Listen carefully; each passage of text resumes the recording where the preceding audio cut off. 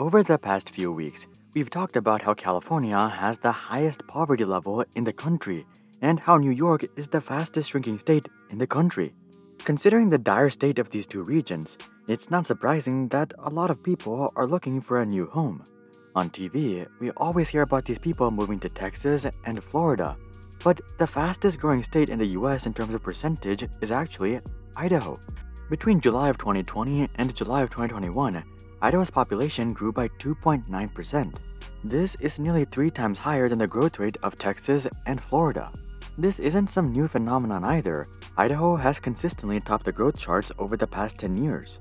Since 2011, Idaho's population has grown by over 20%, while even Texas' population has only grown by 15%. Now, of course, Texas has far greater nominal growth, but it's crazy to think that a state like Idaho, which is generally overlooked by most people, is so popular amongst migrants. So why are so many people moving to Idaho?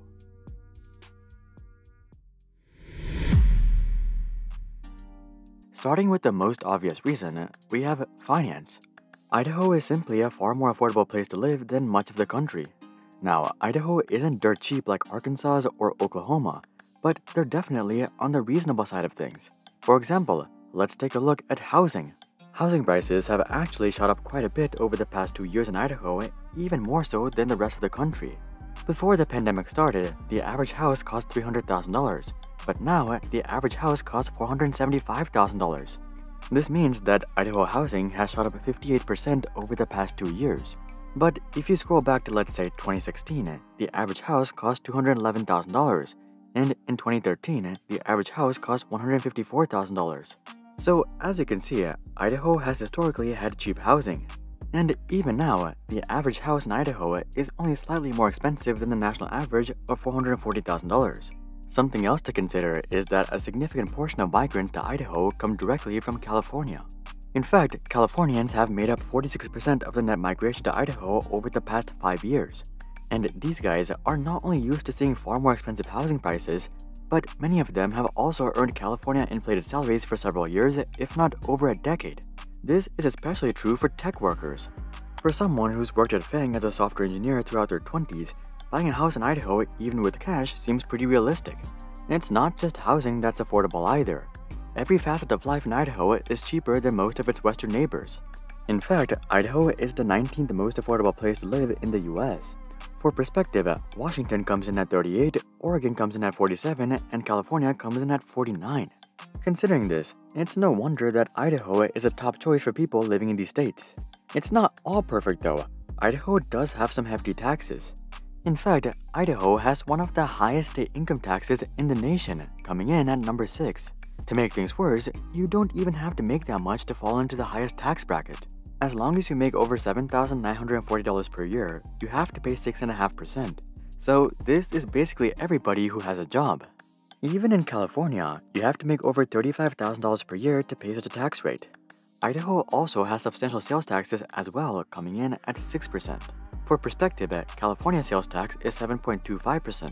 On the bright side though, property taxes are relatively low in Idaho. The average resident pays an effective tax rate of 0.69%, which works out to roughly $1,500 per year.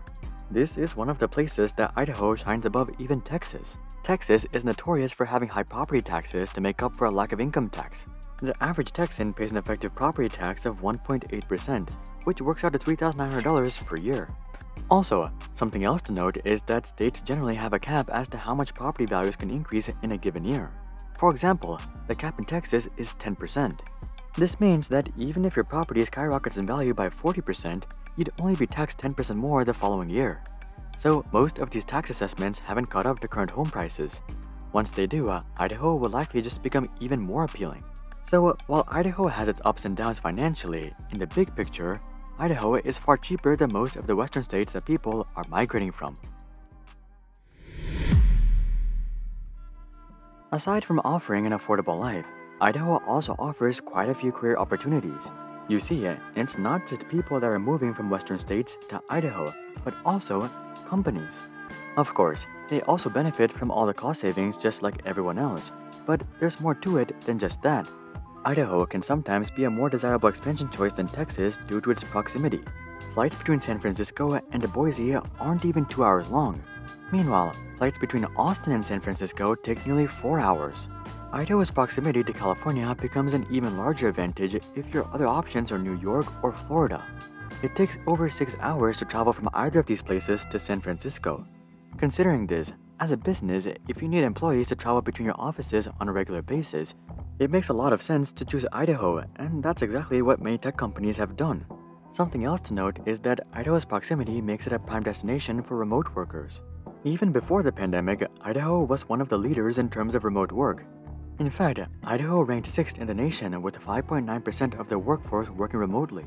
During the pandemic, this number obviously went to the moon, reaching heights of nearly 50%. Since then, companies have been shifting back to in-person, but many employees are choosing to stay remote permanently. Sometimes, this means shifting to another company that allows for remote work or even negotiating a lower salary. A Tesla employee named Solomon, for example, accepted a 20% pay cut to stay in Idaho.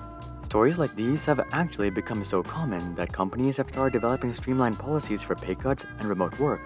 Google, for instance, is cutting pay by 5 to 25% based on where a remote employee moved to. It's not just tech workers that are having a blast in Idaho either. Idaho offers plenty of blue-collar jobs as well.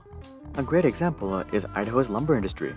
Idaho has the 8th highest lumber production in the nation. And given how much lumber prices have gone up over the past 2 years, this has been quite lucrative. A similar case could be made for Idaho's food processing, chemicals, paper, and mining industries as well. Idaho ranks 7th when it comes to agricultural goods and food product exports per capita. Similarly, 45% of all silver mined in the US comes from Idaho, and Idaho is the 2nd largest producer of phosphate. And this isn't just cherry-picked evidence either. There are stats that show that Boise not only has a strong labor market, but the strongest in the entire nation.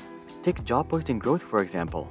Between February of 2020 and January of 2022, Boise saw the highest growth in job postings in the nation, coming in at an impressive 94.8%.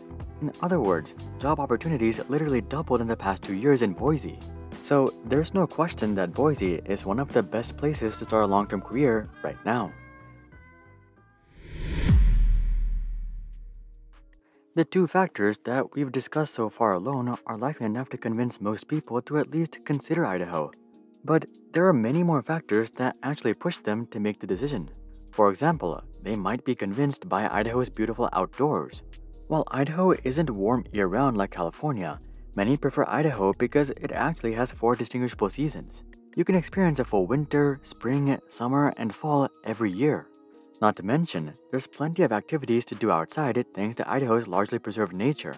Idaho has over 2,000 named lakes and 4.7 million acres of designated wilderness. They also have plenty of mountains, which makes the state perfect for hiking, mountain biking, skiing, snowboarding, fishing, and so much more. You also don't have to worry about natural disasters. Idaho is safe from earthquakes, wildfires, floods, volcanic eruptions, tsunamis, etc. Aside from the great outdoors, Idaho also benefits from the perks of suburban life such as safety and schooling. Starting with safety, Idaho has relatively low crime. On average, there are 227.1 violent crimes reported for every 100,000 people in the state. The national average is 380.6 violent crimes per 100,000 people. Similarly, the state's robbery average comes in at 11.4 incidents per 100,000 people, which is the 2nd lowest in the country. These promising statistics carry over to property crimes as well, which comes in at 1,461.4 per 100,000. The national average is nearly 2,200 per 100,000 people. Considering all this, I don't think you'd be surprised here that Idaho ranks as the 3rd safest state in the country. In terms of schooling, Idaho's public school system is nothing to brag about, but it is respectable. It comes in at right about average in the country at rank 29. Something to note, however, is that Idaho ranks better than Texas and Oregon. Also, the only reason California ranks better than Idaho is due to their higher education. If you look at K-12 education, Idaho comes in at rank 23, while California comes in at rank 40. So if these are your other options, Idaho is actually relatively good. Moving on from education, Idaho is great for proximity to the West Coast.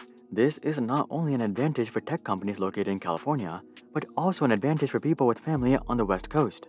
A lot of times, the number one reason that people don't want to leave a state like California is because they have a lot of friends and family there.